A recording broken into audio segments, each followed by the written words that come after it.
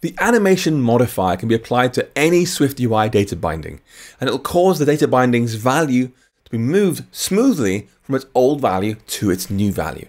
This even works for things that sound like they can't be animated, like booleans. We can all imagine animating a double from 1 to 2, right? 1, 1.05, 1.1, 1.15, and so forth up to 2. But boolean go between true and false sounds like there's no room for in-between values, and yet it still animates. Let's demonstrate this with some code. First things first, I'll say my content view has some state to store an animation amount, var animation amount, of 1.0. We'll then place a vstack inside our body with a stepper, title scale amount, its value bound to animation amount dot animation to animate the value smoothly in the range 1 through 10. Then add a spacer, and then add a button saying tap me with quote marks ideally. There we go, tap me. When that's pressed, we'll add one to animation amount immediately. Then add some modifiers, padding 50, background dot red, foreground color dot white, a little clip shape of circle, and then a scale effect bound to animation amount, like that. So the stepper is going to move animation amount in the range 1 through 10 with animation, whereas pressing the button directly will add 1 to animation amount every single time. And so now if I press the button, it just jumps up bigger. There's no animation. But the stepper will smoothly animate it down or up automatically. So we've now got one option, jumping to its new size immediately with a button, or making a nice automatic animation change using the stepper. Now as an experiment, I'd like to change the body property just a little bit. I want to say, straight away, print animation amount, like that, and then return vstack. So this is not a view code, right? It's just regular Swift code here. So we've got to add return to be clear what we're sending back.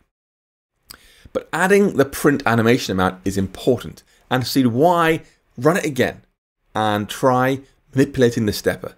I'll press plus here, and again, and then again, and again. You can see it moving between 1, 2, 3, 4, and 5 at the same time as the button is scaling smoothly.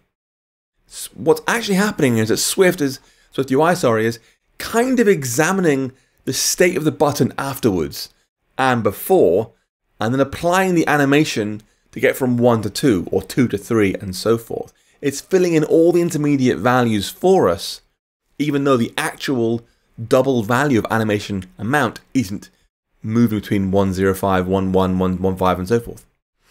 And that's why we can animate a Boolean changing, because Swift isn't somehow inventing new values between true and false, but just animating the view changes that occur as a result of that Boolean change.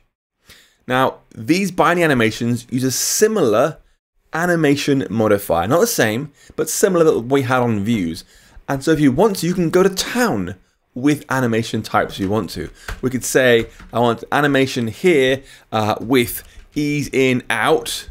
Duration, we'll do 1. We'll do repeat count 3, auto reverses, true, like that.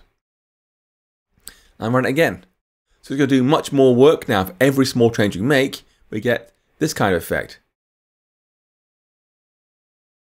So it accepts the same kinds of values. Not exactly the same, but same kind of values. You know, you can see very clearly, normally with animation attached to a view, to get implicit animations, we have to specify which value we want to watch.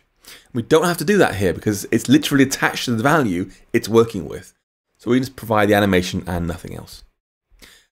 Now these binding animations effectively turn the tables on implicit animation. Rather than setting the animation on a view and then implicitly animating as changes happen, we now set nothing on the view. The view does not know it's being animated. Instead, we animate it here with our state change. We're saying as this thing changes, update automatically.